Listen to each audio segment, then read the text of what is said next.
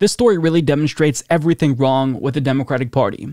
So Joe Biden, the president of the United States, the most powerful man on the planet, for those of you unaware, just signaled to folks that he can't do anything about gun control. Come on, man. As Alexander Bolton of The Hill explains, President Biden said Monday that it's up to Congress to outlaw assault weapons and strengthen background checks for gun sales, telling reporters, "I can't dictate this stuff. Quote, I can do the things I've done and any executive action I can take, I'll continue to take. But I can't outlaw a weapon. I can't change a background check. I can't do that," Biden said after stepping off Marine One on the South Lawn of the White House. Asked if he is optimistic for getting a deal to address gun violence after Senate Minority Leader Mitch McConnell said last week that he had tapped Senator John Cornyn to negotiate with Democrats, Biden replied, "I don't know." Quote, "McConnell is a rational Republican. Cornyn is as well," he said. "I think there's a recognition on their part that we can't continue like this. We can't do this." Now, this is the best part. Biden and McConnell successfully negotiated several deals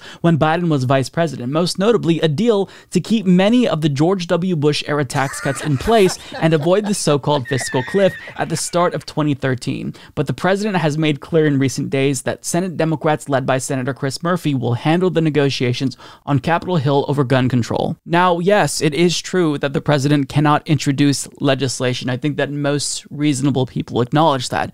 He has to sign the bills that Congress passes into law. But as the president, you have power and influence, right? Where you lack power, some might argue you have the influence to get things accomplished, to get the ball rolling in a particular direction.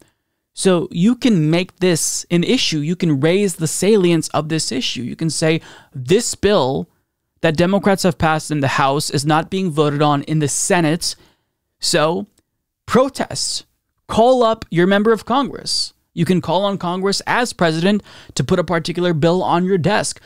But Biden doesn't think he has any power as president. Like, I'm not sure why he chose to run for president if he's not going to exercise the power that he has. Again, as president, your power isn't unlimited, but your influence is virtually limitless. You can hold a press conference every single day until something gets passed, calling on Republicans, naming Manchin and Sinema in your party for refusing to lift a filibuster in order to get gun reform accomplished. But he won't do that. And I found one of the best tweets I've ever seen with regard to Democratic Party leadership. Jonathan Larson tweets, "I don't think congressional Democrats understand that voters see them as the cops standing around outside the school." And that might be the most accurate tweet I've ever seen, because the Democratic Party, when they refuse to act, when they're incompetent, you know, that's one thing, but sometimes they do worse. Like, we're talking about Biden currently, but Democratic Party leadership in the House, Nancy Pelosi, Steny Hoyer, Jim Clyburn, they actually were campaigning for someone who got an A rating from the NRA. I'm, of course, talking about Henry Cuellar. This is an anti-choice Democrat in Texas, and he also is a gun nut. He advocates for gun anarchy. He's fiscally conservative, socially conservative. There's no reason any Democrat would want to support him. The only reason why you'd support him if you're Nancy Pelosi is so that way you can become the Speaker of the House. If there's more Democrats, then you get the gavel, right?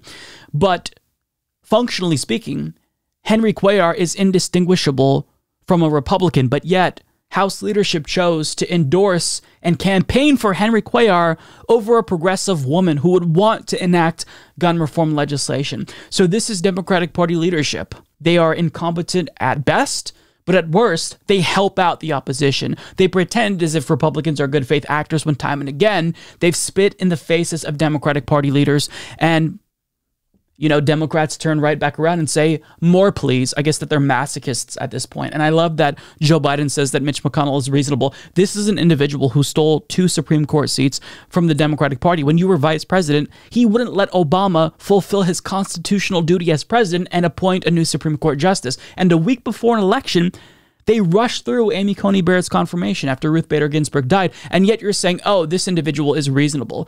I mean, to say that Mitch McConnell is reasonable isn't just incorrect, but it legitimizes this individual who has done everything in his power to turn the Democratic Party into this toothless organization that is incapable of governing. And it's shocking that they continue to do this to themselves, because you'd think that they'd have some like self-worth, and they think, okay, we kind of look foolish at this point, right? But no. So Biden is going to leave it all up to Senate Democrats.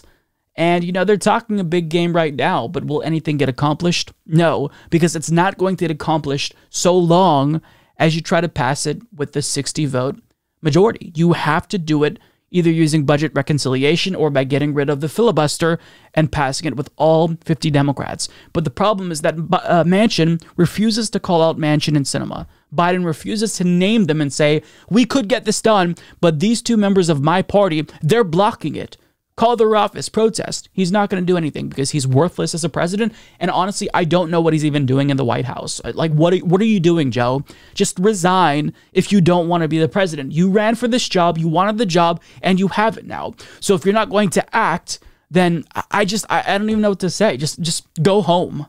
Do you enjoy watching independent news shows like the Humanist Report, the Rational National, and the Majority Report, but oftentimes YouTube doesn't deliver our videos to your subscription box?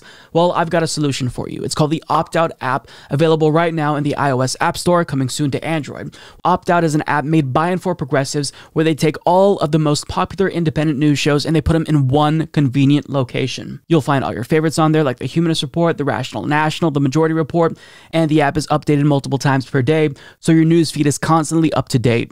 If you enjoy watching independent media, this is the app to get. Download it today. You know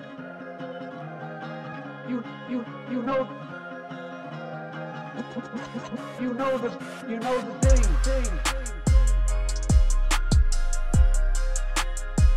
You're getting nervous, man.